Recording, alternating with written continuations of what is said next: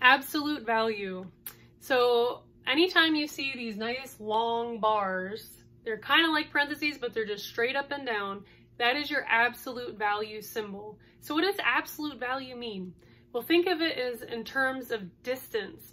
So if I were driving to the college from my house, say that's 10 miles, but if I take the exact same road, the exact same route from the college back to my house, which is another 10 miles, does it erase the miles on my odometer?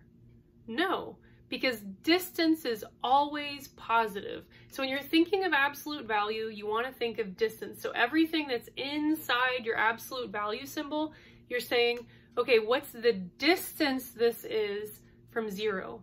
Okay, so it doesn't matter if you're going in the positive or if you're going the negative direction, we're just calculating distance. So it doesn't matter if we're going east or west or north or south, we're just saying how far is it? How far am I traveling from 0 to this number? So that's what your absolute value means. So keeping that in mind, we have what's inside this absolute value symbol is 6. So what's the distance this positive 6 is from 0? Or what is the absolute value of positive 6? Well, it's just 6 units away from 0. So we're just putting it, how far is it from, okay?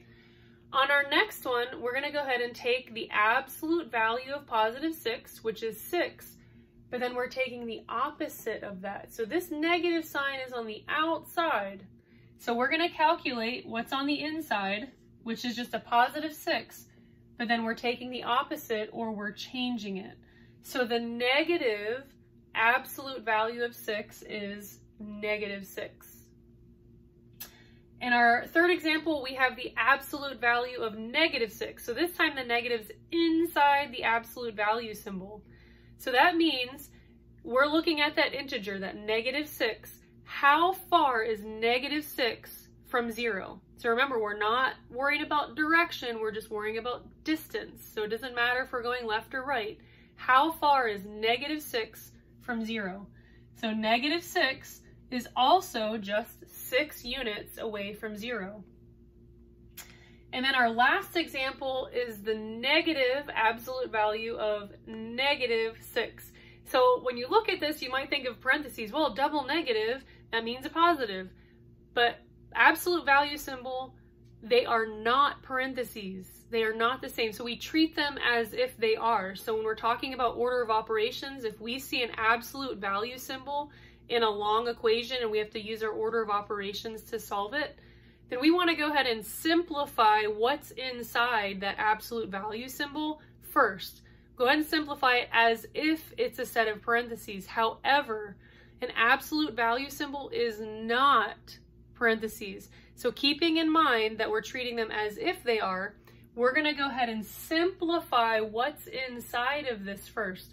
So inside the absolute value symbol, we have a negative 6.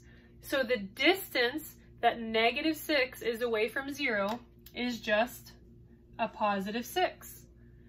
But again, we're taking the opposite of whatever that is, or we're taking the negative of it. So that negative sign is going to come over. So keep in mind, this is one way absolute value symbols are different from your parentheses. If you have a negative inside and a negative outside a set of parentheses, that equals a positive, because it's like saying -1 times a -3, or a -3 times a -6, and that equals a positive. But in this case, this absolute value sign is not, you're not performing a multiplication operation here. You're simplifying what's inside of it. You're calculating the distance of this, of whatever's inside that absolute value symbol, and then you're just taking the opposite of it. So keep that in mind when you see those double negatives. The double negative for an absolute value is different from a double negative for parentheses.